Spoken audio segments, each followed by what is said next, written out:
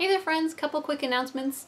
So when I first started doing these vlog videos, I mentioned that they weren't going to replace my regular videos. But what happened is I kept putting them out on Tuesdays, and Tuesdays are the days I normally put out my other videos. So they actually did end up replacing some of those videos. I don't want that to happen, and so I'm actually moving the vlog videos to Friday so that the Tuesday slot can still be the regular educational videos, and then Fridays are going to be more of the vlog type ones, and so they won't end up replacing them. And in fact, now I'm not saying they're going to happen every week, but I'm going to try for that, and then we'll see how it actually works out to be able to do 2 videos more regularly every time. And then the second thing is I would like to open up a little more Q&A with you guys, because I've never really done that before, and we're good friends, so hey, why not? So if there are any questions that you would like to ask, maybe questions about our little homestead, our farm, even personal questions, things like that, feel free to ask them. They could end up being topics for future videos, or I could just answer them in the vlog videos. I do want you to note though that a lot of times when other channels will do an open Q&A, they'll read who the person is who's asking it and then their question. I would prefer to keep everything anonymous, just to make sure, nobody is getting attacked because of their question or anything like that. I usually try to keep it as positive as it can possibly be, and so yeah, if you want to just ask a question, it will for sure be anonymous. You don't have to worry about that. I may read the question word for word what it was and then just answer it, so you don't have to worry about that. So if you have any questions, something you've wanted to ask for a while but it just didn't pertain to any of the videos that I've done, or if you're afraid that it was something that would take too long of a response, and as much as I like answering people's questions, I just have a limited amount of time to be able to do that, it might be easier than typing up something really long and whatnot. So yeah, if you have any questions, post them below this video right here, and then stay tuned on the next vlog video to have your questions answered. Okay, so just as a quick life update, so we ended up having 9 goats, as you know, there for a while. There was Opal and her 2 kids, Daisy and her 2 kids, Chamomile, our bottle baby, and then we have, or had, Iris and Little Guy. So in the end, what ended up happening, we were hoping to, well, in the beginning, we originally said we were just going to sell them. So we were just going to keep them, have their mom's bread, and then we were going to sell the babies. Well, then later on, of course, we've been looking for a house for quite some time. We were like, well, maybe if we hold on to them, something will come up and we'll get to keep them. So we kind of drug our feet on selling them, to be honest. And then after a while we were like, you know what, it's getting later in the year, it's not looking like this is going to happen. Oh, you worried about your baby? Don't worry, I'll take good care of her.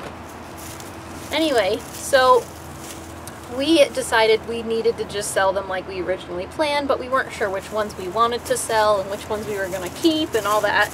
So we just decided to throw a whole bunch of them on Craigslist and then see which ones were going to get sold.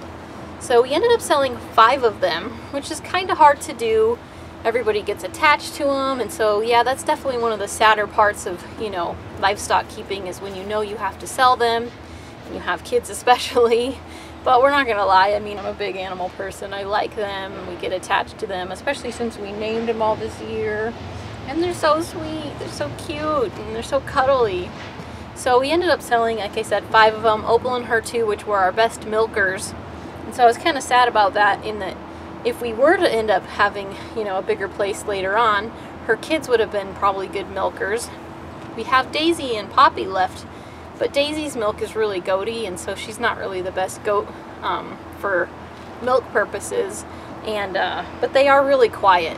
Daisy and Poppy here are way quieter than Opal and her kids were. They were always being really loud. So these are more like pets and quiet, cuddly little friends, whereas Opal and her kids would have been better milkers. So yeah, we just left it up to whoever wanted which ones, and this is just what we got left, over with. We'll run away and play with your mom. So yep, we have 4 goats left, and so yeah, that's definitely something to consider if you ever end up keeping livestock. Try not to get too attached, because it can be a little bit harder when you have to sell them, but it does have to happen, especially in our yard, because we have a very limited amount of space, and so keeping them would have been selfish anyway, because then they have very limited amount of space to run and play in, or really not a whole lot of space to run in the first place. So yeah, one lady had 5 acres, which is great because Iris is spazzy and needed a place to run around, and so that's going to be perfect for her. And then the other lady, I can't remember what she said. I think she had more like 3 acres, and so that's going to work out great for, Opal and her kids, because then they'll have more space there too. So no big deal. It was actually a good thing. I think we made $750, and then we bought $50 worth of hay, so we're still very much in the positive for it all. So yeah, that's good too. Make some money out of the deal, and now it's a lot less stressful and a lot less work, and yeah, it's just working out a lot better. Are you sad, Daisy? Are you sad, Poppy? Are you sad we had to sell one of your babies? I'm sorry, girls. I know you were really attached to them, and so you're kind of sad now. You're kind of moping around.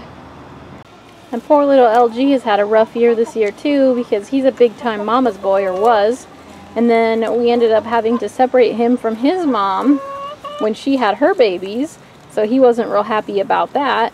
And then he got used to being in with Iris, and then Iris became his best friend, but then we sold Iris, and so now he's in here with Chamomile, and so he's adjusting for the second time this year to being with someone new, and not just someone new, not just Chamomile, but he's actually living in here with the chickens. So poor little LG.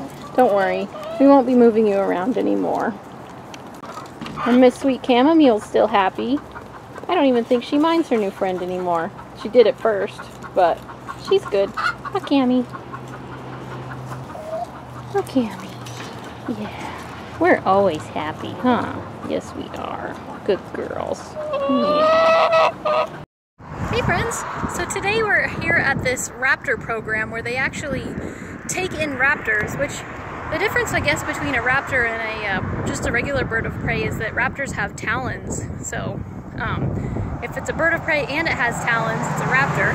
And so there's this place that takes in injured raptors, and then they rehabilitate them until they can be re-released to the wild, or the ones that are injured and can't be released back to the wild, they just keep, and then they do educational programs with them and whatnot. And so yeah, I'm gonna check that out, and you can see some of the birds that they can't release to the wild. Those are the ones that they actually use for the education and show them, and they're really pretty birds. They're really cool. So hopefully you enjoy them, and then also some pictures of the ones that they are able to release back to the wild, which is really cool.